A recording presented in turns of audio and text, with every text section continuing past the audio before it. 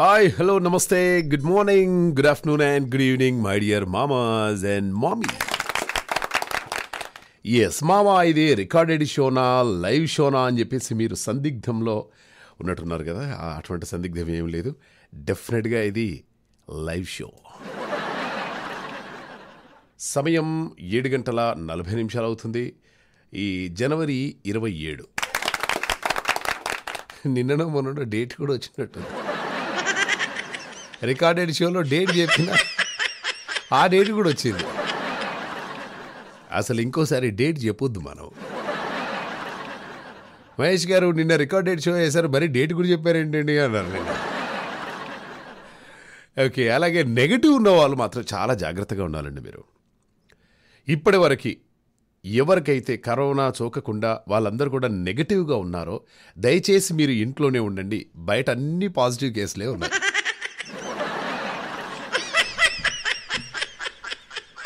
ఇప్పుడు ఎవరిని చూసినా ఏం చేసినా ఎలా ఉన్నారు అని చెప్పేసి అనగానే మహేష్ గారు బాగా హెడేక్ వస్తుందండి, బాడీ పెయిన్స్ ఉన్నాయండి, అలాగే మోషన్స్ పెడుతున్నాయండి, కాస్త ఫీవర్గా ఉందండి. ఏ ఉన్నది అందరు కూడా డోలో 650 వేసేసుకుంటున్నారు. మన జాతీయ జంతువు నెమలి, జాతీయ టాబ్లెట్ డోలో 650. ఓకే, సుబ్బలక్ష్మి గారు డోలాయా.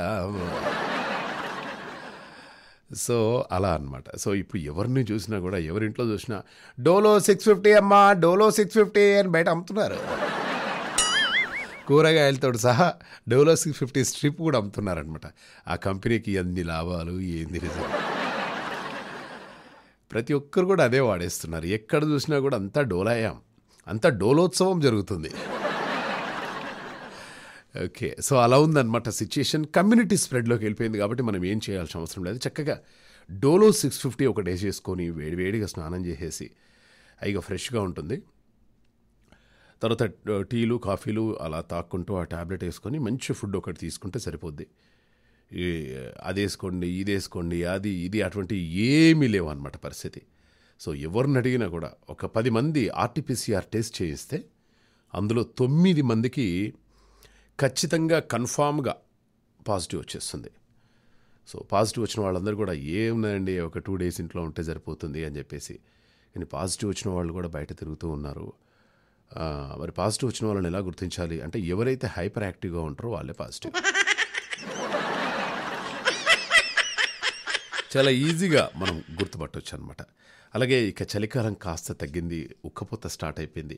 మార్నింగే లేవాలనిపిస్తుంది. చక్కగా లేస్తే విటమిన్ డి మనకు పుష్కలంగా వచ్చేస్తుంది. ఇక నాకు తెలిసి ఇంకొక 2-3 రోజుల్లో శివరాత్రి వరకు చలి శివ అనుకుంటూ వెళ్ళిపోతుందట. సో మరి శివరాత్రి దగ్గరికి వస్తుందన్నమాట. చలి కూడా చాలా తక్కువైపోయింది, అంతా కూడా ఉక్కపోస్తుందన్నమాట. అటువంటి మంచి క్లైమేట్లో ఉన్నాం మనం. ఇక ఒక గంట సేపు చక్కగా బోళ్ళని కబుర్లు తీసుకురావడం జరిగిందనమాట మీ అందరి కోసం. ఆ కబుర్లన్నీ కూడా ఈరోజు వినే ప్రయత్నం చేద్దాం. మార్కెట్లో కూడా మంచి జామకాయలు వచ్చేసాయి. నిన్న ఒక జామకాయ తిన్నాను నేను. కొద్దిగా కచ్చకాయలే తినడం ఇష్టం నాకు. అంటే అటు కచ్చ ఉండొద్దు, ఇటు మరీ పండుగ ఉండదు. మరీ పండుగ ఉంటే ఎటో ఉంటుంది, మీడియంగా ఉండాలి. అలా మీడియంగా ఉండే జామపండును జామకాయని మనం కొరుక్కొని తింటే పళ్ళకు కూడా చాలా మంచిది అని చెప్పేసి అంటున్నారు. కట్టుడు పళ్ళు ఉన్న వాళ్ళు కాస్త జాగ్రత్తగా. సో జామ పండ్లు కూడా విరివిగా దొరుకుతున్నాయి మార్కెట్లో. అలాగే బీట్రూట్, క్యారెట్ ఏమన్నా దొరుకుతున్నాయా అసలు ఈ టైంలో? సో ఇప్పుడు వర్షాలు అటువంటివి ఏం లేవు కాబట్టి చక్కగా భూమిలో ఉండే పంటలు, అలాగే ఆలు ఇవన్నీ కూడా బాగా దొరుకుతూ ఉన్నాయి. ఎస్పెషల్గా పళ్ళు మాత్రం ఆరెంజెస్ అండ్ మోసంబీ పళ్ళు చాలా మంచిగా దొరుకుతూ ఉన్నాయి. ద్రాక్ష ఇవన్నీ కూడా మంచిగా దొరుకుతున్నాయి. పళ్ళు చాలా మంచిగా హెల్త్కి చాలా మంచిదండి. కరోనా పాజిటివ్ ఉన్న వాళ్ళందరూ కూడా చక్కగా మంచి పండ్లు తినండి. పండ్లు తింటే అన్ని విటమిన్స్ అన్నీ కూడా అందులోనే ఉంటాయి కాబట్టి చక్కగా ఆరోగ్యవంతులు మీరు కావచ్చు అనమాట. సో ఎందుకు మార్నింగ్ ఆ పండు తిను, ఈ పండు తిను అని చెప్పేసి మామ అంటున్నాడు. ఏంటంటే మామ ఇప్పుడు క్వశ్చన్ తీసుకునేదే దాని గురించి. మార్కెట్లో మనకు ఎన్నో రకాల అందమైన పండు దొరుకుతుంది, కానీ ఒక పండు ఉందండి, ఆ పండును మాత్రం ఎవరు కూడా తినలేరు. ఎస్ యువర్ ఆనర్, మనకు ఈ ప్రపంచంలో ఎన్నో పండ్లు ఉన్నాయి యువర్ ఆనర్. కట్టుడు పళ్ళు కూడా ఉన్నాయి చివరికి. కానీ యువర్ ఆనర్ ఒకే ఒక్క పండు ఉంది. ఆ పండు మాత్రం ఎవరు కూడా తినడానికి సాహసించారు. అటువంటి పండు ఎక్కడుంది అని చెప్పేసి సభాముఖంగా ఈరోజు ప్రపంచవ్యాప్తంగా వింటున్నటువంటి తెలుగు ఎన్ఆర్ఐ రేడియో శ్రోతలను నేను అడగాలనుకుంటున్నాను. మరి ఆ పండేంటో మీకు ఏమన్నా తెలిస్తే 9705222005కి చక్కగా మెసేజ్ చేసే ప్రయత్నం చేయండి. అలాగే మామ ఎక్కడన్నా తోటమాలి పనిచేశాడనుకో, తోటలకు ఒక్కరిని కూడా రాని అని తెలుసా, అంత స్ట్రిక్ట్గా ఉంటాను నేను. ఎవరన్నా తోటలోకి వస్తున్నారనుకో, ఏయ్ ఎవర్రా అక్కడ, ఏమరా ఇక్కడ మామ మహేష్ ఉన్నాడని తెలియదురా నీకు, ఏం కావాలి బిడ్డా నీకు, ఇట్రా, ఏం కావాలి, ఏమున్నది ఇక్కడ తోటలో, ఏమీ లేవు, అటువంటి ఏం లేవు, వెళ్ళిపో అని చెప్పేసి అలా ఎందరి మంది నిలగొట్టాను నేను తోటమాలిగా ఉన్నప్పుడు. అందుకోసమే చాలామంది తోటమాలి వర్క్ ఉంది చేస్తారా అని నన్ను అడుగుతూ ఉంటారనమాట. కానీ నాకు నచ్చినటువంటి తోటమాలి ఎక్కడన్నా చేయాలంటే అన్ని చోట్లలో తోటమాలి పనులు చేసి చేసి చేసి చేసి చేసి ఉన్నాను. కానీ గంధం చెక్కల తోట మాత్రం నాకు చాలా ఇష్టమైనటువంటి తోట. ఎందుకంటే అక్కడ మనం గేటు దగ్గర నిలబడ్డామనుకో, అలా చల్లని గాలి ఆ గంధానికి తాకి ఆ గంధం శ్రీగంధమై అలా నా ముఖాన్ని తాకుతూ ఉంటే అబ్బా ఎంత బాగుంది, అలా స్మెల్ చూస్తూ బ్రతికేయచ్చు అనమాట. అయితే ఒకసారి ఒక అమ్మాయి వచ్చింది, అక్కడికి చెట్టు దగ్గరకు వచ్చేసింది. వచ్చిన తర్వాత ఏంటి ఏం కావాలి అంటే, నేను గంధం చెక్కం చూడడానికి ఏం రాలేదు, మిమ్మల్ని చూడడానికి వచ్చాను అని చెప్పేసి సైగ చేసింది అనమాట. సరే ఇక్కడ వద్దు, వాళ్ళు వీళ్ళందరూ చూస్తారు అని చెప్పేసి ఓ సంధిలో దొరకబట్టాను. సంధిలో దొరకబట్టేసి ఏం కావాలి నీకు, ఏంది, మా గంధం తోటలో బంతిపూలు కూడా ఉన్నాయి, నీకోసమే బంతిపూలు తీసుకొచ్చినా అని చెప్పేసి అమ్మాయికి దోశల నిండా బంతిపూలు ఇచ్చానమాట. ఏ ఒక బంతిపూలేనా అంది. అంటే ఇంకేం కావాలి అని చెప్పేసి నేను, ఇంకేం కావాలేంటి నీకు తెలీదా నాకేమి ఇవ్వాలో అంటే, ఓ మల్లెపూలా, తెస్తా తెస్తా తెస్తా. మల్లెపూలు తీసుకొచ్చాను, పట్టు శారీ తీసుకొచ్చాను, అన్నీ కొనిచ్చాను. కానీ నా డ్యూటీ ఏమో ఈ గంధం చెక్కల దగ్గర వనమాలిగా డ్యూటీ. అమ్మాయి ఏమో రాదు, వాళ్ళు చూస్తారు వీళ్ళు చూస్తారు అని చెప్పేసి భయపడుతుంది, నా కోసం ఎదురు చూస్తుంది. ఈడేమో మనకు లీవ్ ఇవ్వట్లేదు. ఈ డ్యూటీ నేను వర్క్ ఫ్రమ్ హోమ్ చేయొచ్చా అంటే ఏం మాట్లాడుతున్నాను, వనమాలి ఎవడన్నా వర్క్ ఫ్రమ్ హోమ్ చేస్తా, నువ్వు వర్క్ ఫ్రమ్ చూస్తే ఇదంతా ఎవడు చూసుకుంటారా? కాదు సార్, అందరూ వర్క్ ఫ్రమ్ హోమ్ చేస్తున్నారు, మరి నన్ను కూడా ఇంట్లో నుండి చేస్తా అంటే అట్లా కాదు, కుదరదు, ఏది ఏమైనా కూడా నువ్వు ఖచ్చితంగా వనమాలిగానే పనిచేయాలి అని చెప్పేసి అన్నాడు అనమాట. సరే నేను చేస్తా సార్, మరి బేబీ సంగతి ఏంటి అన్న. మీ బేబీ సంగతి ఏందో నాకైతే తెలియదు, నువ్వు ఈ నుంచెలు కదలొద్దు అని చెప్పేసి అన్నాడు. అప్పుడు నా పరిస్థితి ఎట్లుందో తెలుసా, అండ్ బేబీ పరిస్థితి ఎలా ఉంది తెలుసా, విందాం. ఎస్, ప్రవాసాంధ్రుల గుండె చప్పుడు తెలుగు ఎన్ఆర్ఐ రేడియోలో బ్యూటిఫుల్ సాంగ్ విన్నారు కదా. ఈ పాట ఎవరు పాడారో తెలుసా, మంగ్లీ వాళ్ళ సిస్టర్ పాడిందనమాట. ఊ అంటావా మామా, ఊ అంటావా మామా అనే పాడినటువంటి ఆ సింగర్ చౌహాన్. సో ఇదే పాట పాడిందనమాట. చాలా అంటే నిన్ననో మొన్ననో ఈ పాట రిలీజ్ అయిందనమాట. అందుకోసం వినగానే ఎందుకో మంచిగా అనిపించింది, మనోళ్ళకి వినిపిద్దాం అని చెప్పేసి వాళ్ళ దగ్గర పర్మిషన్ తీసుకొని మరీ మీకు ప్లే చేశాను. సో ఇక ఏం సంగతి, ఎలా ఉన్నారు అందరు కూడా, రిపబ్లిక్ డే ఎలా సెలబ్రేట్ చేసుకున్నారు ఏంటి? చాలామంది రిపబ్లిక్ డే రోజు రకరకాలుగా ప్రతిసారి ఏదో ఒకటి వైరల్ అవుతూనే ఉంటుంది, ఏదో ఒకటి వైరల్ అవుతూనే ఉంటుంది. జెండాను రివర్స్గా ఎగిరేయడము, పైన ఉన్నది కింద పెట్టడము, కింద ఉన్నది పైన పెట్టడము, జాతీయ జెండాకు బదులు పార్టీ జెండాలు పెట్టడం, ఇలా రకరకాలుగా రిపబ్లిక్ డే సందర్భంగా పశ్చిమ బెంగాల్ టీఎంసీ పార్టీ నేతలు ఏంటంటే జాతీయ జెండాకు బదులుగా తమ పార్టీ జెండాను ఆవిష్కరించారనమాట. దాంతో పెద్ద లొల్లులు అవుతూ ఉన్నాయి. సో దానికి ఉన్నటువంటి గౌరవం ఎప్పుడు అలానే ఉండాలి. చిన్నప్పుడు ఎంత బాగుంటుండే తెలుసా, జనవరి 26 అనగానే ఎంత బాగా రెడీ అయిపోయేవాళ్ళము. చాలా అంటే చాలా. అక్కడ పిల్లలందరూ కూడా మేము ఆటలో గెలిచినా లేకుంటే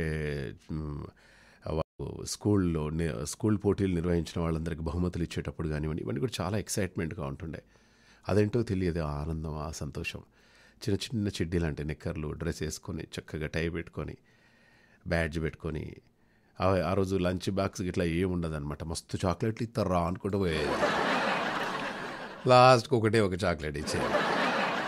అదేంటో అర్థం కాదు, ఆ చాక్లెట్ మాత్రం భలే తీయగా ఉంటుండే తింటూ ఉంటే. సో ఇంకా బోల్డని మనం కబుర్లు చెప్పుకుందాం. అలాగే అన్ని పండు తింటాం, అంటే అన్ని రకాల పండ్లు తింటాము, కానీ ఒక్క పండు మాత్రం తినలేము. ఆ పండు ఏంటి అని చెప్పేసి అన్నాను. చాలామంది రకరకాలుగా ఆన్సర్ చేస్తూ ఉన్నారు. ఆ పండేంటో సరదాగా చెప్పే ప్రయత్నం చేయండి. అలాగే రిపబ్లిక్ డే సందర్భంగా ఒక చిన్న పిల్లోడు ఒక తత్వాన్ని ఆవిష్కరించాడు. రాజుగాడు ఎంత రాజుగాని వయసు ఎంత, వాడెంత, ఎంత బాగా పాడుతున్నాడు. తెలంగాణలో మరో బాలసుబ్రహ్మణ్యం వచ్చాడా ఈ పిల్లోడు ఏంటి అని ముచ్చటేసింది. పాట 2-3 సార్లు విన్నాను. తత్వగీతాలు ఇలాగా ఉంటాయా, తత్వాలు ఇలానే ఉంటాయా? ఎప్పుడైనా మీరు, మనకు బోల్డన్ని పాటలు తెలుసు, పద్యాలు తెలుసు, కానీ తత్వాలు, ఓకే, ఆ తత్వాలను ఎప్పుడన్నా కూడా టచ్ చేసి చూడండి. అందులో ఎంత నిగూఢమైనటువంటి అర్థం, పరమార్థం దాగి ఉంటుందో. అరే చిన్నోడా, మరి నువ్వు నిన్న స్కూల్లో వాడినటువంటి పాట ఒక్కసారి మన ప్రపంచానికి మొత్తం తెలియజేయాలరా రాజా, దా పాడదురా. ఏమాట కామాడే చెప్పాలి. లండన్ వాసులు చాలా అదృష్టవంతులండి. మేము లండన్లో ఉన్నందుకంత అదృష్టవంతులా అంటే కాదు కాదు కాదు కాదు. 1926లో తొలిసారిగా టీవీని లండన్లో ప్రదర్శించారు.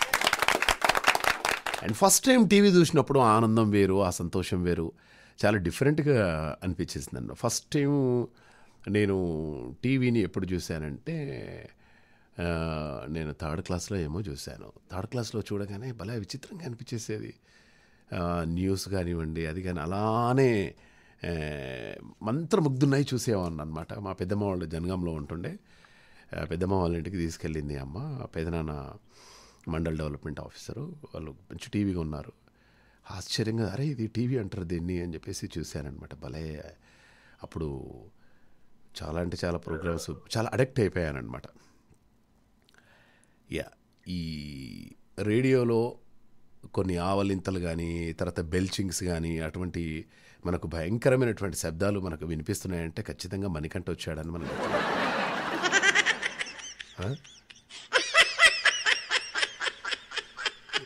హలో సుగ్నశ్రీ గారు. నమస్తే మామా. నమస్తే అండి. అలాగే మణికంఠ. నమస్తే మామా, గుడ్ ఈవినింగ్. నమస్తే. మీరు ఈ నీకు ఆవలింతలు వచ్చినా అది వచ్చినా కొంచెం ఆపుకోవాలి మామ, రేడియోలో అందరు వింటారు కదా. మీకే మామ, మీరేదో బాగా తినేసి అన్నట్టుగా అనిపించింది. అయితే మొన్న మా ఫ్రెండ్ గారు కూడా ఇట్లనే కాల్ చేసిండు. కాల్ చేసి అరే మహేష్ చాలా రోజుల తర్వాత కాల్ చేసిండు, ఎట్లున్నావు రా అని చెప్పేసి అన్నాడు అనమాట. అరే వీడు ఉంచిండా, అరే చాలా రోజుల తర్వాత కాల్ చేసినవురా, ఎన్ని రోజులైంది ఏంది, ఎన్నిసార్లు ఫోన్ చేసినావు, ఫోన్ లిఫ్ట్ చేయట్లేదు, హైదరాబాద్ ఎట్లా ఉన్నది ఏంది, నువ్వు ఎట్లున్నావు. ఇవన్నీ కాస్త జాగ్రత్తగా ఉండాలి, ఇబ్బందులు పడతాం మనం. అరే థూ అని నువ్వు హైదరాబాద్ తిట్టినావా, నన్ను తిట్టినావా అంటే లేదు మామ నోట్లో ఏదో చెత్త వచ్చేసింది అని చెప్పేసి అంటే, అంతేరా చాలా జాగ్రత్తగా ఉండాలి, చెత్త అది ఇది వచ్చినప్పుడు అలా మాట్లాడకూడదు మామ, సైలెంట్గా దగ్గాలి, లేకుంటే ఫోన్ మ్యూట్లో పెట్టాలి అని చెప్పేసి. కొందరు ఏం చేస్తారంటే మాట్లాడినవి అయిపోయిన తర్వాత ఈ బాత్రూంలో ఫ్లష్ ఉంటుంది కదా, ఫ్లష్ ఆన్ చేస్తారు. ఆ ఫ్లష్ సౌండ్ క్లియర్గా వినబడుతూ ఉంటుంది. అప్పుడు మనం ఏం చేయాలి, అరే ఏంది మనకు బాత్రూంలో పాటలు పాడేవాళ్ళు తెలుసు, అలాగే టాయిలెట్లో పేపర్ చదివే వాళ్ళు తెలుసు, బుక్స్ చదివే వాళ్ళు తెలుసు, ఏదేదో ఆలోచనలు చేసుకునే వాళ్ళు తెలుసు, డే వైజ్ ప్లాన్ చేసుకునే వాళ్ళు తెలుసు, కానీ వీళ్ళు ఇంతసేపు మనతో మాట్లాడింది బాత్రూంలో ఉండాలి. సో చాలా గమ్మత్తుగా ఉంటారు. చాలామందిని చూశాను నేను రేడియోలో మాట్లాడేటప్పుడు ఆ బాత్రూంలో ఫ్లష్ ఆన్ చేస్తారనమాట. ఇగో ఇదే వద్దు, ఈ సౌండ్లే నాకు నచ్చు. అలాగే బ్యాక్గ్రౌండ్ అలా టంగ్ టంగ్ టంగ్ గంటల శబ్దం వినిపించింది అనుకో, ఆహా ఎంత ఆహ్లాదకరంగా ఉందండి అని చెప్పేసి అనిపిస్తుంది. బ్యాక్గ్రౌండ్ అనే పిచ్చుకలు కుక్కలు అరుస్తున్నాయి అనుకో, చాలా ముద్దుగా అనిపిస్తుంటుంది. సో ఇటువంటి సౌండ్లు మనం దయచేసి మానేయాలి. సుగ్రశ్రీ గారు ఎలా ఉన్నారమ్మా? నియమాలు కదా మామ, ఎలా ఆపగలరు? ఆపుకోవాలి. ఆపటం సాధ్యం కాదు మామ, అప్పటికప్పుడు వచ్చేస్తాయి కదా. అదే ఇక మొన్న మా ఫ్రెండ్ గారు ఒకటి ఇట్లనే పెళ్లి చూపులకు పోయిండట. పోయిన తర్వాత నేను అన్న, ఎప్పుడైనా గుర్తుపెట్టుకోరా, పెళ్లి చూపులకు వెళ్లే ముందు ఒక రోజు ముందు పప్పు కానీ అటువంటిది తినకూడదు మావా అని చెప్పేసి.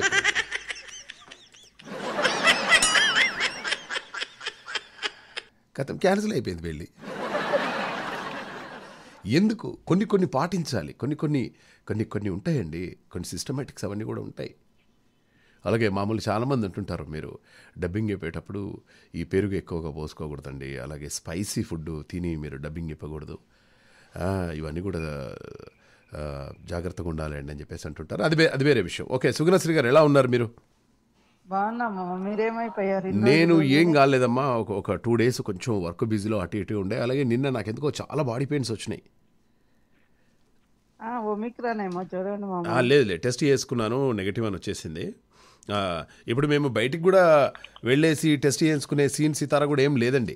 చాలా సింపుల్గా కిట్ ఒకటి వచ్చేసింది, ఆ కిట్ తెచ్చేసుకొని, కాకుంటే ఆ ముక్కులో పెట్టేటప్పుడే కొంచెం ఇబ్బంది అనిపిస్తుంది. దాన్ని అలా గుండ్రగా చెవిలో మనం ఇయర్ బడ్స్ ఉంటాయి కదా, ఇయర్ బడ్స్ తోటి మెల్లగా తిప్పినట్టుగా ముక్కులో అలా మెల్లగా తిప్పేసి అలా పెట్టి చూస్తే సింగిల్ లైన్ వచ్చేసింది. 4వ రోజు తెలుస్తుంది అంట కదా మామ, వచ్చిన రోజే తెలియదు అంటున్నారు. అంటే నేను 4వ రోజే వేసుకున్నానమ్మా, అందుకోసం. సో నెగిటివ్ వచ్చేసింది. అయితే బాడీ పెయిన్స్ మాత్రం చాలా ఉన్నాయి. నేను మార్నింగ్ ఈ ఆన్లైన్లో ఒకరికి ఎవరైనా డాక్టర్ దొరుకుతారా అని చెప్పేసి ఆన్లైన్లో ఒక ఆర్థోపెడిషన్కో లేకుంటే ఫిజియోథెరపీకి పెడదామని చెప్పేసి ఫిజియోథెరపీ కొడితే ఎక్కడికో వెళ్ళిపోయిందండి. అదే వెళ్ళిపోయి are you ready to do online video call, the doctor is calling, doctor calling video అని చెప్పేసి పెట్టారనమాట. అంటే వీడియో కాల్ చేస్తుంది డాక్టర్ అంటే నాకు భయం వేసింది. అసలు మేలా ఫిమేలా ఏంది, ఒక నిమిషం ఉండని చెప్పేసి నేను చక్కగా బాల్ దూకొని పౌడర్ వేసుకొని ఇప్పుడు వీడియో కాల్,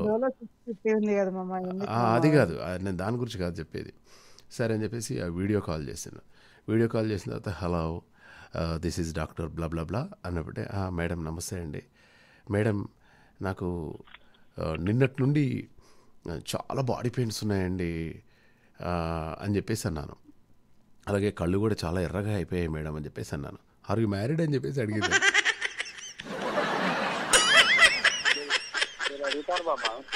అంటే లేదు మ్యామ్, అట్లేం లేదు అని చెప్పేసి అన్నాను.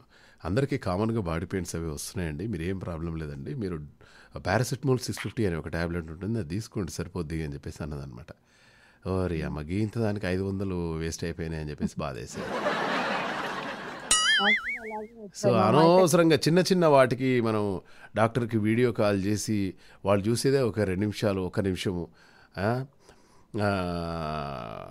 పోనీ మనం ఎక్కడ బాడీ పెయిన్స్ వచ్చినాయని కూడా మనం చూపించలేము, జస్ట్ మన ముఖం చూస్తారు, బాడీ పెయిన్స్ ఉన్నాయని చెప్పేసి అనగానే ఆ ప్రిస్క్రిప్షన్ కూడా ఒకటి పెట్టారు, అందులో కూడా అదే సింపుల్గా ఇచ్చారు. సో ఏమన్నా ఉంటే మన వాళ్ళను, తెలిసిన వాళ్ళను ఏ ట్యాబ్లెట్ వేసుకుంటే అడిగితే సరిపోతుంది. నాలాగా మీరు చిన్న వాటికి టెన్షన్ అయిపోయి వీడియో కాల్ చేస్తే మాత్రం చాలా కష్టం. సో అటువంటి వీడియో కాల్స్ వద్దు, డబ్బులు గుంజేస్తున్నారు బాగా. ప్రతి ఒక్కరు వీడియో కాల్ ఆన్లైన్, ఏ సమస్య ఉన్నది ఏంటి అని చెప్పేసి పుసుకున్న డాక్టర్కి, సార్ నాకు ఈ కాలు బొటనవేలు ఉబ్బింది అని చెప్పేసి చెప్పినాం అనుకోండి, ఈ ఉబ్బిన బొటనవేలు డాక్టర్ చూపించాలంటే నరకం కనబడుతుంది.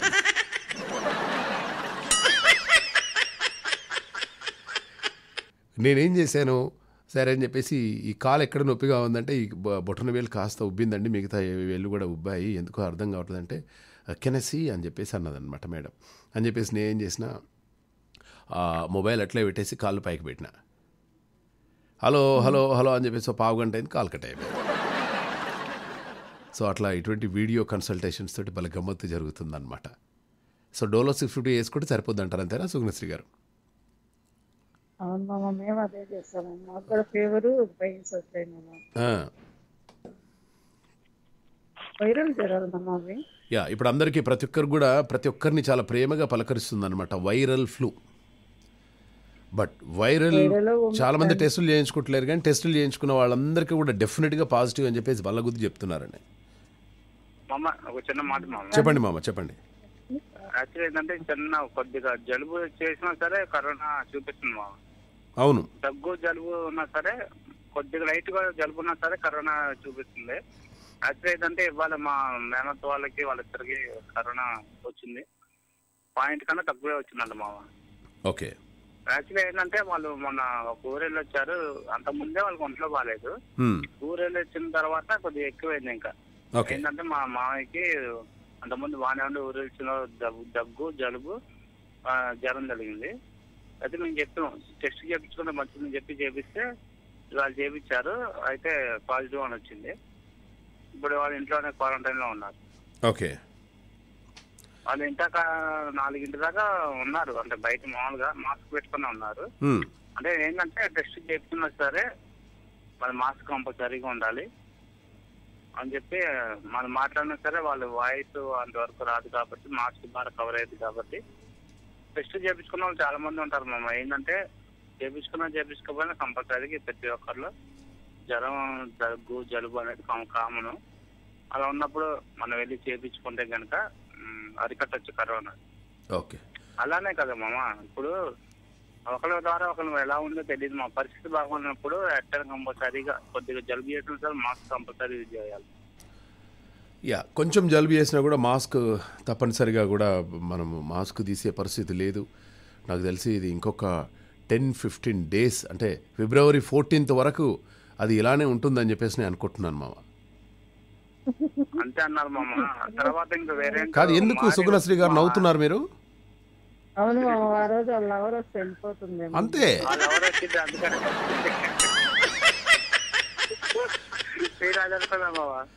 కరోనాకి కూడా ఒక లవర్ ఉంటుంది కదండి పాపం. అది కూడా ఫిబ్రవరి 14th రోజు వెళ్ళిపోవాలి కదా. సో అందుకోసం అని చెప్పేసి అయితే మనం ఏ పండు తినలేము మణికంఠ? ఏ పండు తినలేము. రకరకాల పండు తింటాం కదా మనము, కానీ ఒక పండు మాత్రం మనం తినలేము అని చెప్పేసి అంటున్నారు. ఇంతకది ఏ పండు అయి ఉంటుంది? పొల్లకొండ కాబట్టి చింతపండు. చింతపండు నాకు ఎంత ఇష్టం తెలుసా మామ? నాకు కూడా మామ, ఒట్టిదే తింటుంది. నన్ను చెప్పని రాదు madam, please madam, please madam. ఏమండి, బావి దగ్గర ఒక చింత చెట్టు ఉంటుండే అండి. అదేంటో అర్థం కాదు. ఈ చింత చెట్టు మరీ పండినటువంటి కాకుండా మరీ అటు లేతగా కాకుండా అంటే మీడియంగా ఉంటుందండి. అందులో తెల్లగా ఉంటుంది, కొంచెం కలర్ చేంజ్ అవుతూ ఉంటుంది అనమాట. ఆ టైంలో తింటే ఉండండి నోట్లో నీళ్ళు ఉంటున్నాయి.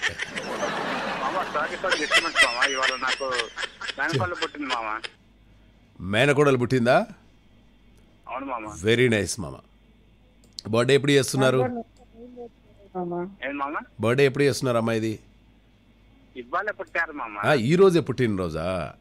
ఓకే. ఏం పేరు? పుట్టింది పేరు కాదు మామ, ఈ రోజు జన్మదినం. అంటే పుట్టింది ఇవాళ. పుట్టిందే ఈ రోజు. మరి బర్త్డే విషయం చెప్పాలిగా. బర్త్డే విషయాలు చెప్తారు మామ. మరి పుట్టినరోజు అంటే పుట్టినరోజే చేస్తారు కదా మామ. అరే ఏంది మామ నువ్వు, నాకు అర్థం కాదు. పుట్టినరోజు కాదు మామ, ఇవాళ పుట్టింది కొత్తగా. అవును, ఏమంటారు ఈ రోజుని ఏమంటారు పుడితే? ఈ రోజు పుడితేనా పుట్టినరోజు. అంతే. మరి ఆ పుట్టినరోజు విషయం చెప్పమావా? చెప్తాను మామ. సరే. అరే అచ్చా, పేరు తెలియదంటున్నావా? మా చెల్లి వాళ్ళ పాపకి జన్మదిన శుభాకాంక్షలు. జన్మదిన శుభాకాంక్షలు. అంటే పేరు తెలియకుండా మనం చెప్పలేం కాబట్టి ఆ పాపకి, క్యూట్ బేబీకి కదా. అవును మామ. రైట్ మామ, thank you very much Manikanta. చాలా రోజుల తర్వాత మనం మాట్లాడాము. అండ్ సుగుణశ్రీ గారు అంత మంచిగా కదమ్మా. ఏం చేశారమ్మా, వంట ఏం చేశారు ఇంట్లో?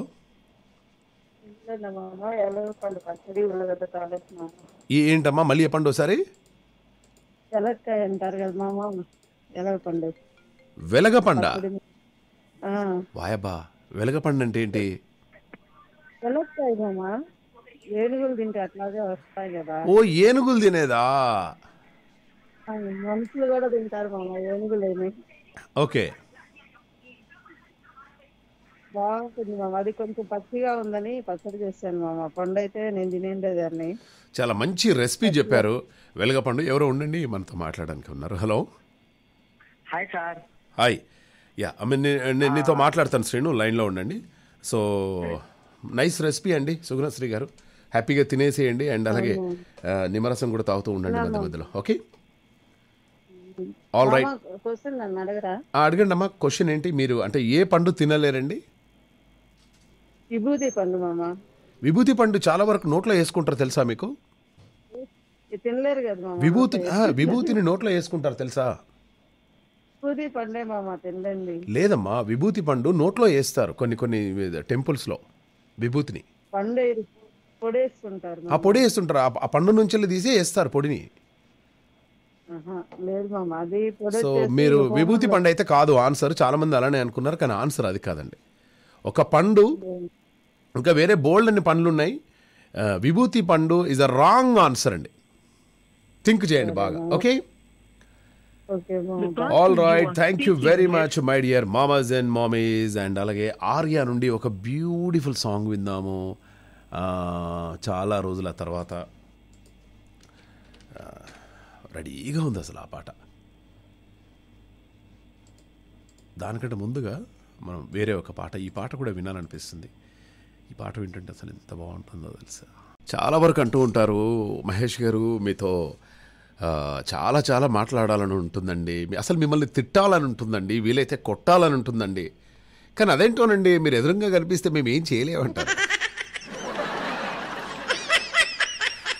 నేనే అనుకుంటాను, చాలామంది అనుకుంటారండి నన్ను రకరకాలుగా. పాపం నేను ఎదురుగా కనబడంగానే పాపం చూడడానికి చాలా అమాయకుడిలా ఉన్నాడు, ఏం తిడతాంలే ఏం కొడదాంలే, పాపం అమాయకుడు. రేడియోలో బోల్డ్ అని కబుర్లు చెప్తాడు, కానీ బయట చూస్తే మాత్రం చాలా అమాయకుడిలా ఉంటాడు ఈయన. ఈయన తిట్టినా ఒకటే, ఒక చిన్న బాబుని తిట్టినా ఒకటే, చిన్న పాపని తిట్టినా ఒకటే అనుకుంటారు.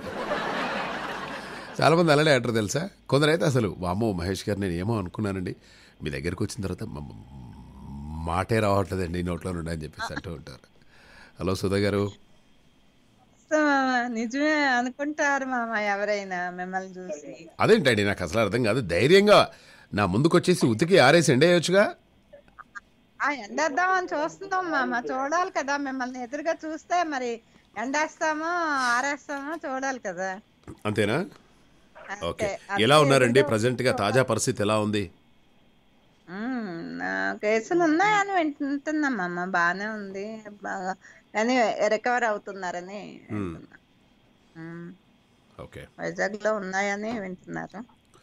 వైజాగ్ లో ఎలా ఉన్నాయట యాక్చువల్ గా కేసెస్? అదే ఉన్నాయి, ఎక్కువగానే ఉంటున్నాయి అంటున్నారు, మరి న్యూస్ మాకు తెలీదు. ఓకే మామ, ఇప్పుడు నేను బంగారం కొనుక్కుందాం అనుకుంటున్నాను మామ, పర్వాలేదా? కొనుక్కోవచ్చా మామ? మీరు బంగారము నాకు తెలిసి కొద్ది రోజులు ఆగితే బెటర్ ఏమో అనిపిస్తుంది. ఎందుకు మామ, ఏమన్నా తగ్గుతుందా? అంటే యాక్చువల్గా ఒక్క నిమిషం ఉండండి. ప్రజెంట్గా బంగారం ధర వచ్చేసి 10 గ్రాముల బంగారం ధర 45,500 ఉందండి. 45,500, 900 అట్లా ఉంది. అంటే అప్రాక్సిమేట్లీ 46,000 ఉందండి. అయితే మనకి ఈ ఏడాది కాస్త తగ్గినట్టు కనిపించినా కూడా గోల్డ్ ధరలు తర్వాత భారీగా పెరిగే అవకాశాలు మనకు కనిపిస్తున్నాయి. ఎలా అంటే ఈ రష్యా ఉక్రెయిన్ మధ్య కొన్ని గొడవలు అవుతూ ఉన్నాయి, అలాగే క్రూడ్ ధరలు కూడా గరిష్టానికి చేరడం, అలానే కరోనా కొత్త వేరియంట్ కారణాల వల్ల రాబోయే రోజుల్లో బంగారం వెండి ధరలు మరింత పెరిగే అవకాశాలు మనకు కనిపిస్తున్నాయి అన్నమాట. అయితే మోరోవర్ ఏంటంటే వచ్చే నెలలో పెళ్ళిళ్ళు సీజన్ మొదలవుతుందండి. సో వచ్చే నెల నుంచి పెళ్ళిళ్ళ సీజన్ మొదలవుతుంది కాబట్టి మనము ఈ టైంలో కొంటే పర్వాలేదండి. ఎందుకంటే ఈ కరోనా గిరోనా, సో కరోనా గిరోనా మళ్ళీ ఇంకో 1 month లో తక్కువ. అయితే 46 ఉంది కాబట్టి కొనొచ్చు మామ. అలా ఎందుకంటే ఆఫ్టర్ కరోనా మా బేబీకా ఆమెనే చేయించండి మామ, బాగుంటుంది. చేపిద్దాం. ఎంత ఇష్టమో అందరికి మా బేబీ అంటే. అసలు రేడియో వినే వాళ్ళందరికీ మామ మహేష్ నుండి కనీసం ఒక్కసారి బేబీ అనే వర్డ్, అసలు ఏంటి ఈయన బేబీ గురించి మాట్లాడలేదు. అవునా? ఏంటి ఈయన బేబీ గురించి ఈరోజు అసలు ఏం మాట్లాడలేదు అనుకుంటారా? మాట్లాడలేదు అనిపిస్తుంది మామ, మీరు బేబీ గురించి మాట్లాడుతూనే బాగుంటది, అందంగా ఉంటది. అవునా? That's so nice of you అండి, నిజంగా కూడా. అయితే ఆ శ్రీను వచ్చినావా లైన్లోకి? యా, ఇంపార్టెంట్ విషయము, మీరు కొంటే ఈ మధ్యనే కొనే ప్రయత్నం చేయండి. వచ్చే నెలలో కొంచెం ఇబ్బంది అయ్యే అవకాశం మనకు కనబడుతుందండి. సో తొందరగా ఈ నెలంతా కూడా 46 ఉంటుంది. ఫిబ్రవరి 10th, 15th ఇంకా పెళ్లిళ్ళ సీజన్ ఉన్నాయి కాబట్టి డెఫినెట్గా అంటే ఎంత పెరిగినా కూడా ఎంత అండి, మహా అంటే 1000-2000 పెరుగుతుందండి, ఏముండదు. రాత్రికి దాటింది కాబట్టి 50 దాటకుండా ఉంటే అంటే 50 అయినా ఎక్కువేలేండి. 40 అలా అయితే 30 వరకు నేను ఎక్కువ కొనేటప్పుడు 30, 25 ఉండేది మామ. అలాగ ఇప్పుడు 50కి వచ్చేసాను. నిన్న నైట్ మా పక్కింటి ఆంటీ అంకుల్ వచ్చారు మా ఇంటికి. ఆంటీ అంకుల్ వచ్చారా? వచ్చిన తర్వాత ఇద్దరు గొడవ పడుతూ ఉన్నారు. గొడవ పడుతూ ఉంటే అంకుల్ ఉండి డోర్ కొట్టారు సడన్గా. రాత్రి 9 అవుతుంది. మా ఇంటి ముందే వాక్ చేస్తూ ఉంటారు. డోర్ కొడితే ఏంటయ్యా డోర్ ఓపెన్ చేయట్లేదు ఏంటి అంటే, నేను ఇప్పుడే వచ్చాను అంకుల్, ఇప్పుడే షవర్ అది ఇది చేశాను అంటే, రావచ్చా ఇంట్లోకి రావచ్చా అంటే, సరే భార్య భర్తలే కదా అని చెప్పేసి సరే రండి లోపలికి రండి అన్నాను. మహేష్ గారు చాలా గొడవ అవుతుందండి మార్నింగ్ నుండి అని చెప్పేసి అన్నాడు అనమాట.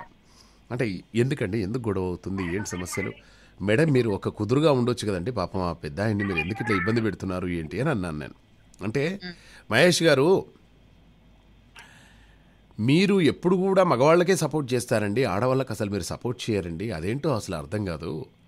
మా ఆయన 2015లోనే ఒక 4 లక్షలతోటి ఒక కారు కొన్నాడండి. 2015లో మా ఆయన 4 లక్షలతోటి ఒక కారు కొన్నాడండి. నేను కూడా 2015లో 4 లక్షలతోటి బంగారం నగలు కొనుక్కున్నానండి. ఇప్పుడు ఆ కారు విలువ ₹1,00,000 నేను కొన్న 4 లక్షల బంగారం విలువ ఇప్పుడు 20 లక్షలు అయిందండి అని గొడవ చేస్తుంది అది. మా ఆయన ఇప్పుడు మళ్ళీ కారు కొంటా అంటున్నాడు, కారు వద్దండి బంగారం తీసుకోండి అని చెప్పేసి గొడవలు చురువు అయిపోయినాయి. నేను అన్నా ఈ ఫ్యామిలీ గొడవలతో నన్ను ఇన్వాల్వ్ చేయకండి, ఏమండి మీ ఫ్యామిలీ మీ పాల ప్యాకెట్ అని సడన్గా మీ అమ్మాయి ఏం చేస్తుంది అన్నాను. అమ్మాయి ఏం లేదండి కాస్త హెడేక్ అని చెప్పేసి ఉందండి, బయటనే ఉందండి అని చెప్పేసి అంటే, సరే జాగ్రత్తగా చూసుకోండి మరి అని చెప్పేసి చెప్పినా. ఇక అంటే ఊరికే మొహమాటంగా చెప్పాను, ఎందుకంటే వాళ్ళ అమ్మాయి గురించి తీయకుంటే బాగుండదు కదా అని చెప్పేసి, మళ్ళీ మీరు వేరే తప్పర్థం చేసుకొని జాగ్రత్తగా చూసుకోండి అవన్నీ. ఇంకో డౌట్ వచ్చింది. చెప్పండి. ఒక డౌట్ వచ్చింది మామ. చుట్టుపక్కల ఎంతమంది ఆంటీస్ ఉన్నారు, ఎంతమంది అంకుల్స్ ఉన్నారు మామ మీకు? ఇప్పుడు మాది ఒక పెద్ద అపార్ట్మెంట్ అండి. అందులో బోల్డ్ మంది ఆంటీస్ అంకుల్స్ చాలా మంది ఉంటారు. అయితే ప్రాబ్లం ఏంటంటే ఫస్ట్ ఫ్లోర్లో ఫస్ట్ హౌస్ డబుల్ బెడ్రూమ్ నాదండి. ఇక వాళ్ళందరూ కూడా లిఫ్ట్ దగ్గరకు వచ్చేసి ఎక్కి మన ఇంటి ముందు నుండే వెళ్ళిపోవాలి వాళ్ళంతా. అయితే ఈ అందరు కూడా ఫ్యామిలీ వాళ్ళే, నాదొక్కటే మోస్ట్ వాంటెడ్ ఎలిజిబుల్ బ్యాచులర్ అండి. అయితే ఆయన ఓనర్ ఏం చేశాడు, ఇది ఫ్యామిలీకే ఇస్తామండి, మేము బ్యాచులర్లకు ఇవ్వము అని చెప్పేసి అన్నాడు. నేను అన్నా, బ్యాచులర్ అని చెప్పేసి ఎవరన్నారు సార్? మా అమ్మగారు, మా నాన్నగారు అండ్ మా సిస్టర్ కూడా రేపు వస్తున్నారు సార్ అని చెప్పేసి అంటే, ఓ అలానా, అయితే యూ కెన్ కమ్ అన్నారు. సరే అని చెప్పేసి అర్జెంటుగా అమ్మకి నాన్నకు కాల్ చేసి మా సిస్టర్ కాల్ చేసిన, ముగ్గురం కలిసి వెళ్ళాము. వెళ్ళిన తర్వాత మళ్ళీ ఓనరు వెంబడే పోతే ఏమని అనుకుంటాడే, ఈ రూమ్ అంతా కూడా చదిరిన తర్వాత మంచిగా అడ్జస్ట్ అయిపోయిన తర్వాత 4-5 రోజులు ఉండండి అని చెప్పేసి 4 రోజులు ఉంచుకొని వాళ్ళని పంపించేశారు. అప్పటి నుండి ఇప్పటి వరకు ఆయన రెంట్ కోసమే వస్తుంది తప్ప ఓ ఇంట్లో ఒక్కరున్నారా ఇద్దరున్నారా చెక్ చేయడం లేదు.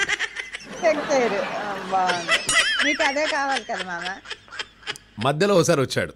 వచ్చిన తర్వాత మహేష్ గారు, నేను గత 3 సంవత్సరాల నుండి అబ్జర్వ్ చేస్తున్నానండి, మీరు ఎప్పుడో మార్నింగ్ వెళ్తున్నారు, ఈవినింగ్ వస్తున్నారు, మరి అంటే సారీ టు ఆస్క్ యూ, మీకు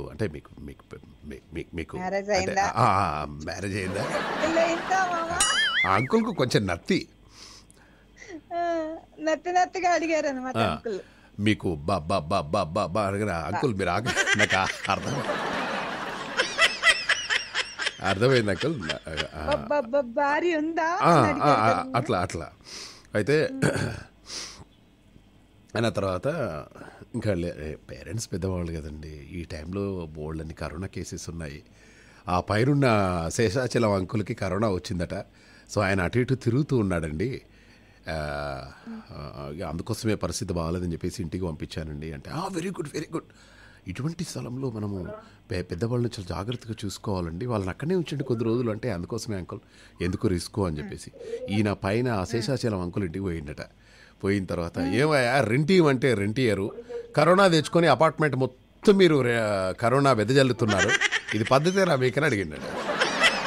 అయ్యో ఆయన ఏం చెప్తారు అప్పుడు ఆయన శేషాచలం? శేషాచలం అంకుల్ వచ్చేసి ఏం మాట్లాడుతున్నారండి, నేను డైలీ 2 గంటలు వాకింగ్ చేస్తాను, 1 గంట మెడిటేషన్ చేస్తాను, మా ఆవిడకు కూరగాయలు అవన్నీ కూడా అన్నీ నేను కొనిస్తాను, నేను చాలా హెల్తీగా ఉన్నాను, చాలా ఫిట్గా ఉన్నాను. అలాగే మొన్న రీసెంట్గా నాకు ఒక పెళ్లి సంబంధం కూడా వచ్చింది. ఎవరండి నాకు కరోనా వచ్చి చెప్పిందండి, ఎందుకు ఇట్లా నేను ప్రాపగండా చేస్తున్నారండి అంటే, ఆయన ఉండి కింద మహేష్ గారు ఉన్నారు కదండి ఆ బ్యాచులర్ పిల్లోడు, అతను చెప్పాడండి మీకు కరోనా వచ్చిందని చెప్పేసి కథ. నే అన్నాను, ఆయన తెల్లారంగానే కాలింగ్ బెల్ కొట్టేసి 7:30కి మహేష్ గారు మీకు ఇది పద్ధతినేనండి అన్నాడు. అంటే ఏంటి సార్, ఏంటి పద్ధతి ఏంటి, మీరు అట్లా మాట్లాడుతున్నారు, పెద్దవాళ్ళు మీరు, శేష్ గారు మీరు అట్లా మాట్లాడొద్దండి అన్నాను. నాకు కరోనా వచ్చిందని చెప్పేసి అపార్ట్మెంట్ మొత్తం ప్రాపగండా చేశారట కదా, నాతో ఎవరు మాట్లాడట్లేదు. అప్పుడు ఉతికేస్తుంటారు మామ ఆయన.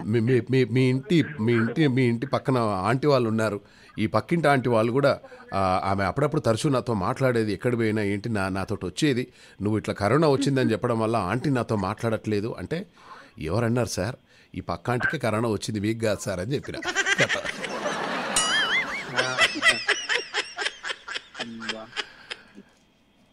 నేనేమన్నా, ఈ ఆటికి తెలిసి ఈ పక్క ఆంటీకి అర్థమైంది, మహేష్ గారు మీతో మాట్లాడాలి. ఏంటమ్మా, నాకు కరోనా వచ్చిందని చెప్పారటయ్యా, నాకు కరోనా కాదు కదా, ఏది రాదయ్యా, నేను పూజలు పునస్కారాలు అవన్నీ కూడా చేస్తూ ఉంటాను, నువ్వు ఇలా నాకు కరోనా వచ్చిందంటే, ఈ శేషు గారికి కరోనా వచ్చిందట అండి, అందుకోసం మీకు కరోనా వచ్చిందని చెప్పాను, మీరు తప్పుగా అర్థం చేసుకోవద్దు, మీరు చాలా జాగ్రత్తగా దూరంగా ఉండండి కొద్ది రోజులు, ఎందుకైనా మంచిదని చెప్పేసి చెప్పిన అనమాట. ఇప్పుడు అపార్ట్మెంట్ మొత్తానికి కరోనా వచ్చింది, నాకు ఒకరికి తప్ప. సో అట్లా నడుస్తూ ఉందన్నమాట. అది మా అపార్ట్మెంట్ పరిస్థితి. Anyway, thank you very much అండి, మంచి విషయాలు గుర్తు చేశారు. ఇలా అప్పుడప్పుడు అడుగుతూ ఉండాలి తరచుగా, సరేనా? మేము అడగకపోయినా మేము అడగకపోయినా మీరు చెప్తారులేండి అనే కామెంటే కదా. శ్రీను ఏంటయ్యా, ఎలా ఉన్నావు, ఏంటి, ఎలా ఉంది మీ సిస్టర్, ఎలా ఉంది? చాలా బాగుంది. మీరు ఎలా ఉన్నారు సార్? నేను చాలా బాగున్నాను. ఎవరు తినలేని పండు గురించి, నీకు బాగా ఇష్టమైనటువంటి పండు ఏంటి చెప్పు? పనస పండు. ఓకే. ఎవరు తినలేని పండు ఏంటి? మామిడి పండు కూడా. ఓకే. ఎవరు తినలేని పండు వచ్చి అది మేడి పండు తినలేం కదా సార్ అనుకుంటా. మేడి పండు చూడు, మేళ పట్టు కూర్చొని పురుగులు అంటారు కదా. అవును, అది నేను అనుకుంటున్నాను. తింటారు అది. ఏమండి, నమస్తే రమణ, మన మేడి పండు అంటే తినరా? తింటారు సార్. చూసావా, తింటారట. మీ సిస్టర్ ఎలా ఉన్నారు? చాలా బాగున్నారు సార్, స్కూల్కి వెళ్ళి. ఓకే. మీ స్కూల్లో ఎలా పాటిస్తున్నారు పద్ధతులు, మరి కరోనా గురించి జాగ్రత్తగానే ఉన్నారా? అంతా బాగున్నారు సార్. జాగ్రత్తగా ఉండండి, ఎక్కడ తిరగకండి, కొద్ది రోజులు, ఒక్క 1 వీక్ ఓపిక పట్టండి, అన్ని ప్రాబ్లమ్స్ సెట్ అయిపోతాయి. ఆల్రెడీ వచ్చిపోయింది, చాలా మందికి వచ్చిపోయింది అని చెప్పేసి తెలుస్తుంది. ఒక 1 వీక్ కనుక మీరు ఇంట్లో ఉండి కాస్త జాగ్రత్తగా ఉంటే ఏ సమస్య కూడా రాదు. ఓకేనా? సార్ ఇది మా ఎగ్జామ్ టైంలోనే వస్తుంది సార్ నిజంగా. అదే, ఎగ్జామ్ టైంలో వస్తేనే చాలా అడ్వాంటేజ్ ఉంటుంది. మనం తర్వాత మాట్లాడుకుందాం అడ్వాంటేజెస్ అన్ని కూడా. జాగ్రత్తగా ఉండు శ్రీను. Yeah, Ramana sir. నమస్తే సార్. నమస్తే రమణ, మీరు ఎలా ఉన్నారు? మీ ఆర్ఎంపీ డాక్టర్ ఉన్నాడా అసలు?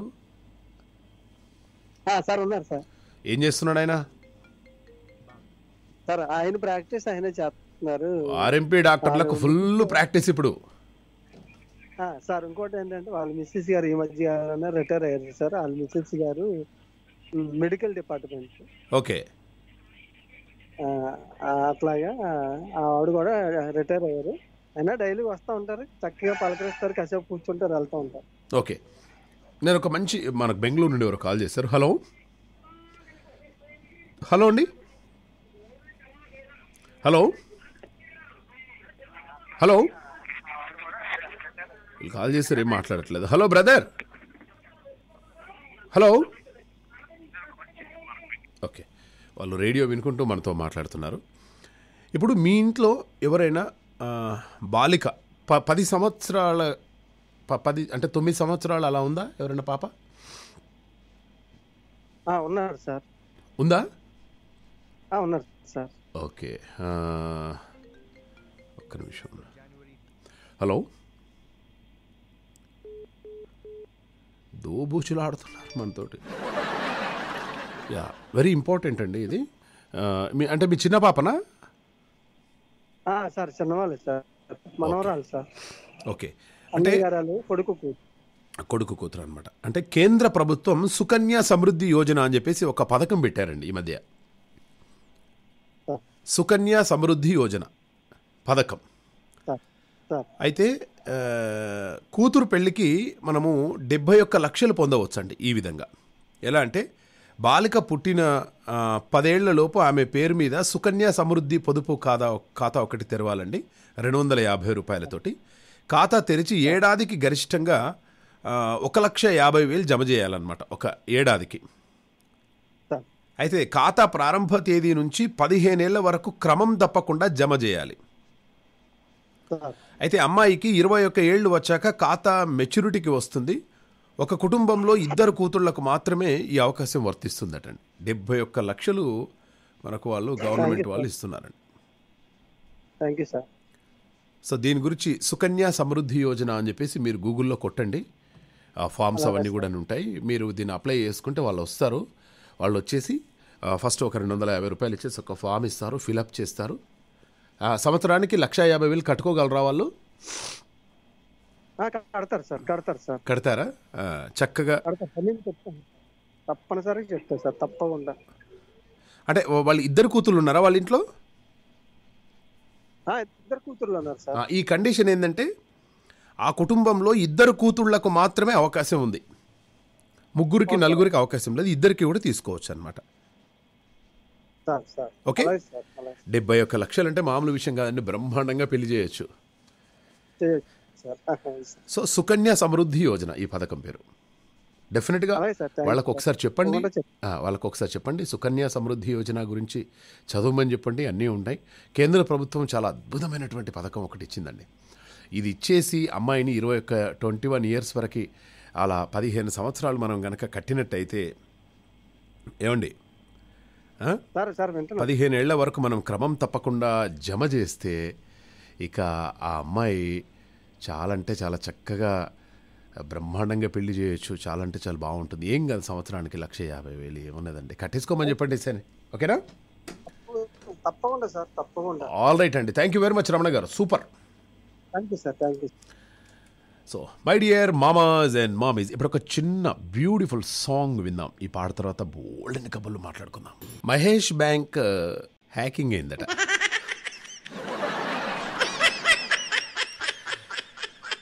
సో ప్రజలు ఖాతాలతో ఈ ప్రజల ఖాతాలతో వ్యవస్థ నడుస్తున్నప్పుడు సరైన భద్రత కల్పించడం అనేది బ్యాంకు బాధ్యత అన్నారు. ఈ విషయంలో నిర్లక్ష్యంగా వ్యవహరించినటువంటి బ్యాంకులపైన కేసు నమోదు చేస్తామని చెప్పేసి వెల్లడించారనమాట. హ్యాకింగ్ తోటి 12.9 కోట్లు పలు ఖాతాలకు ట్రాన్స్ఫర్ అయ్యాయని చెప్పేసి, అందులో 3 కోట్ల వరకు నిలుపుదల చేశామని చెప్పేసి సిపి చెప్తున్నారనమాట. సో మహేష్ బ్యాంకులో ఎవరికైనా ఖాతాలుంటే మహేష్ బ్యాంక్ హ్యాక్ చేశారు అనే విషయం మనకు అర్థమైపోయింది. మీ డబ్బులు ఎక్కడో వచ్చేస్తాయి. నేను చెప్పిన ఎందుకు పోయి నా పేరు పెట్టడం గారు, జనాలకు నన్ను ఏమన్నా చేయాలని ఉంది వాళ్ళకు. అండ్ మహేష్ బ్యాంక్లో మీరు డబ్బులు వేశారు కాబట్టి ఏం టెన్షన్ లేదు. మీ డబ్బులు మీకు మళ్ళీ ఖచ్చితంగా వచ్చేస్తాయి. హ్యాక్ అయింది అని చెప్పేసి మీరు ఏమనుకోవద్దు అనమాట. అలాగే ఇక last but not least, Jahnavi Kapoor ఎప్పుడు తెలుగులోకి ఎంట్రీ ఇస్తారంటే ఎంట్రీ ఇచ్చేస్తున్నారు. సో దివంగత నటి శ్రీదేవి కూతురు జాహ్నవి కపూర్ టాలీవుడ్ ఎంట్రీకి రంగం సిద్ధమైందనమాట. రౌడీ బాయ్ విజయ్ దేవరకొండతో ఈ బాలీవుడ్ బ్యూటీ తెలుగులో తొలి మూవీ చేయనున్నట్లు మనకు సమాచారం అందుతుంది. ఇప్పటికే స్క్రిప్ట్ విన్నటువంటి జాహ్నవి ఓకే చెప్పినట్లు తెలుస్తోంది. సంచలన డైరెక్టర్ పూరి జగన్నాథ్ జాహ్నవిని తెలుగుకు పరిచయం చేయబోతున్నారనమాట. కాగా గతంలో మిగతా వాళ్ళు వస్తుందని చెప్పేసి అన్నారు, కానీ పూరి జగన్నాథ్ డైరెక్షన్లో వస్తుందంట. అంటే మన గురువుగారి రూట్లో వస్తుందన్నమాట. అలాగే ఏపీలో ఆంధ్రప్రదేశ్లో 35,000 స్కూళ్లను వైసీపీ ప్రభుత్వం మూసివేసే ఆలోచన చేస్తోందని పీడీఎఫ్ ఎమ్మెల్సీలు వెంకటేశ్వర్లు వాళ్ళందరూ కూడా ఆరోపిస్తున్నారు. నూతన విద్యా విధానంపై ప్రభుత్వం ఏర్పాటు చేసి సమావేశాన్ని వాళ్ళు బహిష్కరిస్తున్నారన్నమాట. కేవలం ఎకానమీ కోసమే స్కూళ్ళు మెర్జింగ్ను ప్రభుత్వం తెరపైకి తీసుకొచ్చిందని చెప్పేసి ఏదో ఆరోపణలు చేస్తున్నారు. ఈ ఆరోపణలన్నీ కూడా వర్కౌట్ కావు. అలాగే యాపిల్ నంబర్ 1 స్థానంలో నిలిచింది. ఈ ఏడాది ప్రపంచంలో నంబర్ 1 బ్రాండ్గా ఇదిగో ఇదే నిలిచిందనమాట యాపిల్. సో బ్రాండ్ ఫైనాన్స్ను విడుదల చేసింది. ఈ జాబితాలో యాపిల్ విలువ 355.1 బిలియన్లుగా ఉందన్నమాట. వాయబ్బా. ఇక తర్వాత స్థానాల్లో Amazon, Google, Microsoft, Walmart, Samsung, Facebook, industrial and commercial bank of China and అలాగే వెరిజోన్, హువావే ఇవి ఉన్నాయని చెప్పేసి తెలుస్తుంది. టెక్నాలజీ విభాగంలో అధిక విలువ గల ఇండస్ట్రీగా ఉండడం, ఫార్మా రంగం వేగంగా అభివృద్ధి చెందుతుంది అని చెప్పేసి చెప్తున్నారనమాట. మనం ఏ బ్రాండ్ వాడితే ఆ బ్రాండ్ నంబర్ 1 ప్లేస్లో ఉండాల్సిందే. బట్ ఈ ఛార్జింగ్తో ఒకటే ప్రాబ్లం. ఛార్జింగ్ తోటి ఎక్కడ పోయినా ఈ ఛార్జింగ్ ఎక్కడన్నా ఊరికి పోయినప్పుడు ఛార్జర్ మర్చిపోతే ఇక అయిపోయా. ఏమండి ఛార్జర్ ఉందా, ఏమండి ఛార్జర్ ఉందా అని చెప్పేసి ఉంటాను. ఇది మార్నింగ్ సరే రాత్రి పడుకునేటప్పుడు పెట్టుకుందాంలే అంటే మళ్ళీ ఒక్కొక్కసారి భయం, అమ్మో సడన్గా వేలిందనుకో మన చెవు ముందే మన అందమైన చెవులు అని దూరంగా పెడదామంటే భయము, మళ్ళీ ఫోన్ వస్తే దగ్గర పోయి తీసుకోవాలని చెప్పేసి ఇవన్నీ కూడా సమస్యలు అనమాట. ఈ బ్యాటరీ ఒకటి చాలా ఎక్కువసేపు ఉంటే అయిపోద్ది. అయినా ఇప్పుడు ఫాస్ట్ ఛార్జర్ అని వచ్చేసింది కదా, దాంతో తొందరగా అయిపోతుంది అనమాట. జస్ట్ 40 మినిట్స్లోనే కరెక్ట్గా బ్యాటరీ నిండిపోతుంది. సో ఎనివే మనం వాడుతున్నటువంటి బ్రాండ్కి నంబర్ 1 వచ్చిందంటే ఇంకా అంతకంటే మనకి ఏం కావాలండి. అలాగే ఇక మనం ఎప్పుడెప్పుడు అంటే ఎదురు చూస్తున్నటువంటి ఒక విషయం, రేపు టాటా గ్రూప్లోకి ఎయిర్ ఇండియా వచ్చేస్తుంది. దాదాపు 70 ఏళ్ల తర్వాత రేపు టాటా గ్రూప్ చేతుల్లోకి ఎయిర్ ఇండియా వెళ్తుందన్నమాట. ఎయిర్ ఇండియాలో 100% వాటాను గతంలో కేంద్రం కలిగి ఉండగా 18,000 కోట్లకు విమానయాన సంస్థను టాటా దక్కించుకుంది. కాగా అతి తక్కువ ధరకు ఎయిర్ ఇండియాను కేంద్రం విక్రయించిందని చెప్పేసి ప్రతిపక్షాలన్నీ కూడా ఆరోపిస్తున్నాయి. ఏది ఏమైనా ఆ భూములు చాలండి, భూములు చాలు. ఓకే, ఇక రేపటి తెల్లారిందో ఈ మామ కార్యక్రమంలో మళ్ళీ కలుసుకునే ప్రయత్నించిద్దాం. విభూతి పండు కాదండి, కుళ్ళిన పండు ఎవరన్నా తింటారండి? కొందరు విలేజ్లో అంటారు నీ తలపండు అని. తలపండు అది కూడా ఎవరు తినలేరనమాట. బట్ విభూతి అప్పుడప్పుడు ఏదో నోట్లో వేస్తుంటారు, ఆ విభూతి నుంచి వెళ్ళేసి అది మింగుతుంటారు. అది వేరే విషయం అనుకోండి, అది కూడా ఎవరు తినరు. ఆమె కూడా బాగానే చెప్పింది పాపం. ఇంకా బోల్డన్ని కబుర్లు ఉన్నాయి చెప్పడానికి, బట్ సమయం లేదు. రేపటి తెల్లారిందో ఈ మామ అనే కార్యక్రమంలో మళ్ళీ కలుసుకునే ప్రయత్నం చేద్దాం. అండ్ ఆల్ ద వే మీ అందరి కోసం ఏ బ్యూటిఫుల్ సాంగ్. అలాగే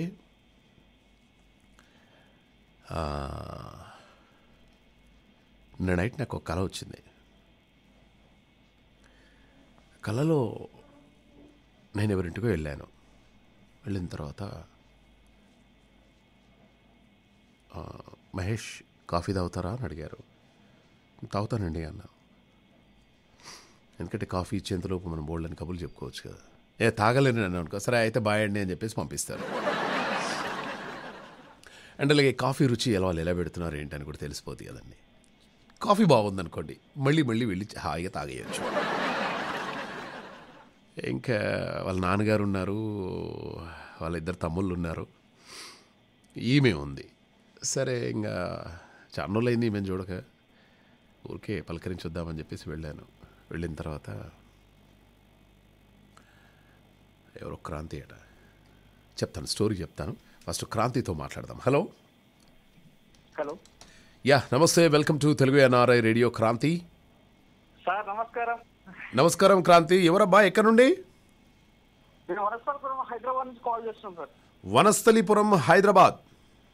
yes sir. Okay, call రికార్డెడ్లో పెట్టేసావా? Very good పెట్టేసాయి, no problem. Yeah sir. So మీరు ఇస్తున్న లైవ్ లో ఉన్నప్పుడు మేము చూస్తున్నటువంటి వీడియోలో ఆడియో మమ్మల్ని చాలా ఉత్తేజపరుస్తుందండి. చాలా అంటే చాలా బాగుంది సార్. NRI ఇది అసలుకి మేము చాలా ప్రౌడ్ గా ఫీల్ అవుతున్నాం మేమైతే. అవునా? Thank you Kranti, thank you so much Kranti. And మీరు ఇలా మాట్లాడుతుంటే మాకు ఇంకా ఎక్సైట్మెంట్ అనిపిస్తుంది, ఇంకా బాగా చెప్పాలి కబుర్లు అని చెప్పేసి అనిపిస్తుంది. క్రాంతి, మీరు ఏం చేస్తుంటారు? సార్ నేను ప్రజెంట్ ఇప్పుడు రియల్ ఎస్టేట్ చేస్తున్నా సార్. ఇంత ముందుకు ఆటోమొబైల్ జాబ్ చేసేది. Okay. Gopikrishna Insta developers manager గా చేస్తున్నాం మేము. ఓకే.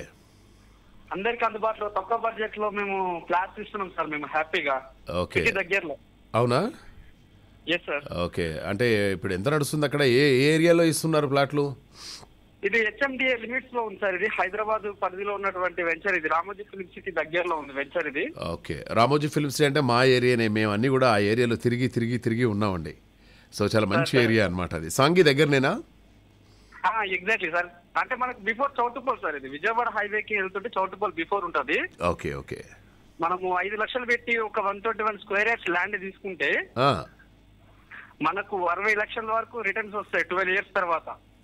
12 ఇయర్స్ తర్వాత? అంటే శ్రీగంధము మహోగని చెట్లు పెట్టి ఫ్రీ మెయింటెనెన్స్ తోటి ఓకే మేము పెంచి పెద్ద చేసి అమ్మిపించేంత వరకు కంపెనీ భరోసా కంపెనీ ఉంటుంది సార్ మొత్తం దీని మీద. ఓకే. ప్లస్ మన ల్యాండ్ వాల్యూ పెరగడానికి అతి తొందరలో అక్కడ ఉన్నటువంటి ఇప్పుడు విజయవాడ హైవే ఎక్స్టెన్షన్ అయింది. And regional ring road Tirumala 394 కిలోమీటర్లు ఆల్ ఓవర్ హైదరాబాద్ చుట్టూ ఎక్స్టెన్షన్ కావడం వల్ల మన ల్యాండ్ అనేది చాలా డిమాండ్ ఎక్కువ సార్. చాలా డిమాండ్ ఎక్కువ వచ్చే అవకాశం ఉందట, అంతేనా? Exactly. Wonderful, all the best Kranti. నిజంగా కూడా మళ్ళీ మనం రేపు మాట్లాడుకుందాం. ఎందుకంటే మీరు ఎప్పుడు కాల్ చేసినా కూడా 7:30 to 8:30 చేయండి. ఓకే ఓకే తప్పకుండా సార్. ఆల్ రైట్ మామా, thank you. So ఒకరికైతే Kranti real estate వాళ్ళు కూడా చక్కగా మనకు కాల్ చేసి మాట్లాడుతున్నారు. అది నేను చెప్పడం మర్చిపోయాను కదా. ఈ మధ్యలో మంచిగా చెప్దామనే మూడ్లో ఇలా వస్తుండే. అయితే సరే చాలా రోజులైంది అని చెప్పేసి వెళ్ళిన తర్వాత వాళ్ళ నాన్నగారు ఉన్నారు. నమస్తే అంకుల్ అన్నాను. నమస్తేనయ్యా మహేష్, ఎలా ఉన్నావు అంటే, బాగున్నాను అంకుల్, హైదరాబాద్లో ఉంటున్నాను. బాగా సెటిల్ అయ్యాను అంకుల్ హైదరాబాద్లో అని చెప్పేసి అన్నాను. నాకు తెలుసయ్యా నువ్వు బాగా సెటిల్ అవుతావు అని చెప్పేసి. అంత ఓకేనా అంటే అంత ఓకే అన్నాను. అన్న తర్వాత పెళ్ళి చేసుకున్నావా అన్నారు. అంటే లేదంకుల్ అని చెప్పేసాను. కానీ కిచెన్లో నుండి అమ్మాయి నవ్వుతూ ఉందన్నమాట, ముసి నవ్వులు. నేను అనుకున్నా ఏంది అమ్మాయి ఇట్లా నవ్వుతుంది అని చెప్పేసి. తర్వాత చక్కగా కాఫీ తెచ్చిచ్చింది. కాఫీ తాగాను.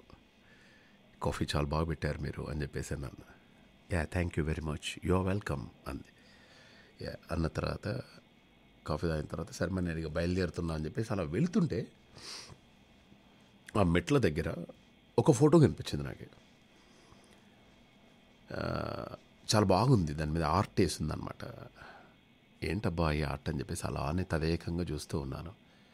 అమ్మాయి నన్ను చూస్తుంది, నేను అమ్మాయి దిక్కు చూడట్లేదు, ఆర్ట్ దిక్కే చూస్తున్నాను. చూస్తుంటే కాసేపు ఆగి ఏంటి అలా చూస్తున్నారు ఆర్ట్ని అని. అదే ఈ ఆర్ట్ ఏదైతుందో ఇది చాలా బాగుందండి ఆర్ట్. కానీ యేసుప్రభు ఉంది కదా, యేసుప్రభు దగ్గర ఈ చిన్న గొర్రె ఎందుకుంది అని చెప్పేసి అడిగాను. అంటే అది దారి తప్పి వచ్చింది, యేసు దగ్గర భద్రంగా ఉంది అని చెప్పేసి అన్నదన్నమాట. కరెక్ట్. దారి తప్పినటువంటి గొర్రెపిల్లకు యేసుప్రభు రక్షణ ఇస్తున్నాడు అన్న తర్వాత మరి ఒకవేళ ఆ గొర్రెపిల్ల మీకు దొరికితే ఏం చేస్తారు అడిగిందనమాట. నాకు దొరుకుతానా ఖైమా చేసి తుక్కడాలు చేసి మంచిగా నాటు సారాలో మటన్ కబాబ్ చేసుకొని తినడం. కొంచెం కర్కశంగా చూసిందనమాట. ఏంటి ఆ గొర్రెపిల్లను కబాబ్స్ చేసుకొని తింటావా అన్నట్టుగా ఫేస్ పెట్టింది. అన్న తర్వాత నాకు అసలు ఎటువంటి ఫీలింగ్ లేదు అమ్మాయి మీద. అంటే ఉంది ఎక్కడో దగ్గర చిన్న హృదయాంతరాల్లో ఎక్కడో ఉంది ఫీలింగ్. సడన్గా అమ్మాయి గొర్రెపిల్లని అయితే అలా చేస్తావు, మరి నేనే నీకు దొరికితే అంది. వాయబ్బా 60 కిలోల బంగారం సడన్గా నేనే నీకు దొరుకుతా అంటే ఇంకేమైనా ఉంటుందా అండి? ఇంతకంటే ఆనందం ఏమైనా ఉంటుందా అండి కదా?